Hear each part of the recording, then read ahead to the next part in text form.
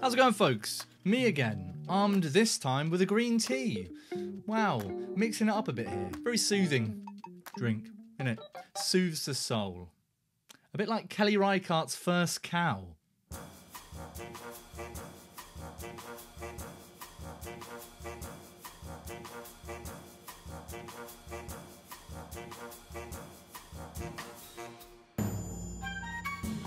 We're reviewing First Cow. I saw it, okay?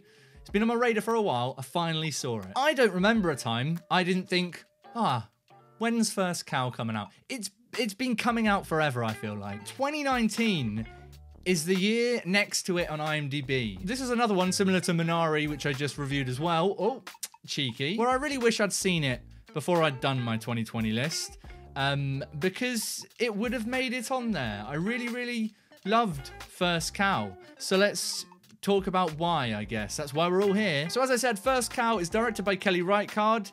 It's an A24 film. I don't need to explain why that excites me. And it is a simple story, really, at the heart of it. It is about two men who, back in ye old times, start a sort of, call it I guess a business endeavor.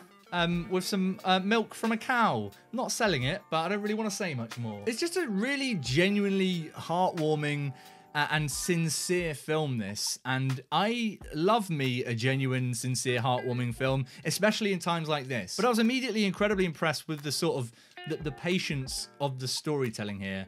I think a lot of people are going to see that as just straight up slow and maybe dull. I'm not going to sit here and say I can't understand why people think that about this film. It's very slow paced. But for me, at least, that never really got in the way of me connecting with the story and the characters here. In fact, its patience and the way it sort of delicately just sort of nudges you through its story, it is one of the most impressive things about it, and one of the things that makes it feel so unique. I really like Reichardt's approach to this story, which is, as I said, just to sort of nudge you along, you know? If film editing is a way of guiding you through a film, Kelly Reichardt's editing here, and she did edit the film as well as direct it, which I thought was kind of cool as well. Her editing is like a kind of like,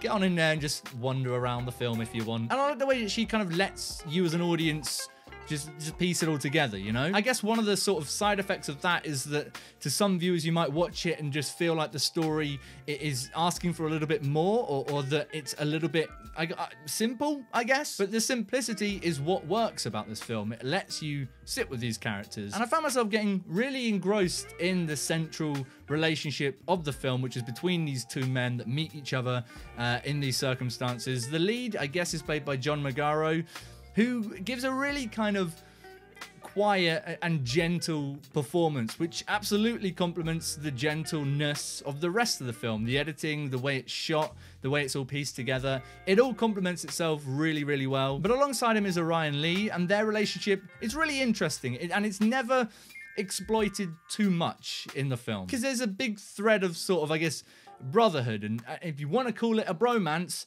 you could do that, I think. You could argue this is a bromance film. I'm not going to do it, but you could do. But I think under lesser directors, that would just become the thing of the film. You're like, oh, it's a bromance film. And I like that this film is sort of about that. It is about their relationship and you know, their working relationship, but also the two of them and their friendship. But it just nudges you into that, you know? It's not like, hey, these two people, they bump into each other. What great buddy old pals. Everyone having a good old time here. It earns it, which I think is quite a key distinction and is much more satisfying, I think. And she does such a good job of creating a world in this film, of giving the impression that all of the people that we see from the outskirts, the secondary characters, the people in the background of shots, it always feels like these people are living their own lives, their own stories, you know? And that can be played to really dramatic effect at certain points. It's as simple as just seeing someone get cut into in the queue and the camera lingering on that person's face as they realize they just missed out on something because someone cut in front of them. It's a tiny moment, but under Kelly Reichardt's direction, it feels big, and you care for this character that I've literally just seen for about 10-20 seconds in front of me. It's a gorgeous film as well. I mean, every shot of this, I was like, that's some light. and I want to bathe in it, please. I also really like the kind of subtle use of soundtrack in the film. There's not really a soundtrack or a score to the film, but music does play a part at certain points, and when it does come in, I thought it really complemented what was happening on screen terrifically. I'm a sucker for that kind of music. Makes me feel warm, makes me want to go on a nice long walk outside. I can dig it. And I also really, really liked the way this film ended. There's a fantastic cut at the end of this film, which just works perfectly. It is Exhibit A in knowing when to cut to black. Yes, it's a sort of ending as well, which really ties things up, I thought. I think it puts things into perspective, and retrospectively makes a lot of the film work, because I think if I was going to come up with any big criticism with First Cow, I think I could very easily narrow in on the plot. You know, you kind of know where it's going to go, and in many ways it just sort of goes along that path. I can understand why that can feel quite unsatisfying for people, and there are definitely certain points in the film where I do feel like I started to feel a little bit like that. Luckily, it saved itself for me, and I really like where it ended up going in the end. But I do think that is definitely one of the side effects of being so patient with your story and your film, is that if you give an audience, I guess, too much time to sit with not a lot happening, they can start to want certain things, and when those wants aren't filled or they don't happen in the end of the film, it can feel a little bit unsatisfying. But as I said, for me, it didn't really end up doing that, and I think it really worked where it ended up going.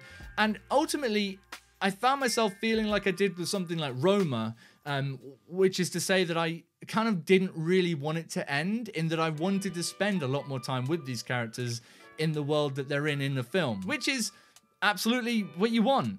I mean, what else do you, what else? Anyone? You can't say that. I'm not saying it. Having conversations with no one again. 2021 for you. So yeah, I just thought First Cow was a really, really heartwarming and lovely little gem of a film. I thoroughly enjoyed my time with it. But what about you guys? Have you seen First Cow yet?